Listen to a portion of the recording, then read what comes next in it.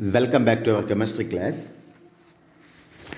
அன்பர்க்கினிய மாணவ செல்வங்களே, நாம் இப்போது செகண்ட் வால்யூம் கெமிஸ்ட்ரி டெக்ஸ்ட் புக்கில் unit number 12 கார்பனில் compound and carboxylic acid அதோட புக் பேக் கொஸ்டின் நம்பர் 10க்கான ஆன்சரை டிஸ்கஸ் பண்ண போகிறோம். இதில் என்ன கொடுத்துருக்காங்கன்னா, right the structure of the major product of aldol condensation of benzaldehyde with acetone. இந்த aldol condensation நம்ம தியரி கிளாஸ் நல்லா பார்த்துருக்கோம். இதில் benzaldehyde with acetone கேட்குறாங்க. So first I am going to right the formula for benzaldehyde is C6H5CH double bond O, benzaldehyde. இந்த benzaldehyde என்ன பண்ணுன்னா அசிட்டோனோட react பண்ணுது. அசிட்டோன்னா ஃபார்முலா தெரியும், CH3COCH3. நம்ம ப்ரொப்பனோன்னு சொல்லுவோம் இல்லையா, அதை இப்படி அசிட்டோன் எப்படி எழுத போகிறேன், H2CH bond C double bond O CH3. இப்போ என்னாச்சுன்னா, இது சோடியம் ஹைட்ராக்சைடோட ரியாக்ட் பண்ண போகுது NaOH கூட. ஸோ திஸ் ஹைட்ரஜன், இந்த ரெண்டு ஹைட்ரஜனும் இந்த ஆக்சிஜனும் கூட சேர்ந்த வாட்டர் மாலிகூல்ஸ் கிடைக்கும்.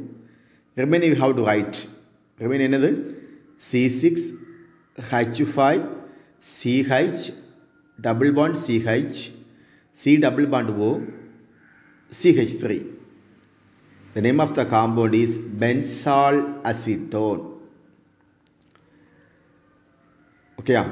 இப்போ இந்த பென்சால் அசிட்டோட மறுபடியும் நான் எழுத போகிறேன், C6H5CH double bond CH C double bond O CH H2. அதை அப்படி பிரிக்கிறேன், சரிங்களா? This one again reacts with another one, benzaldehyde.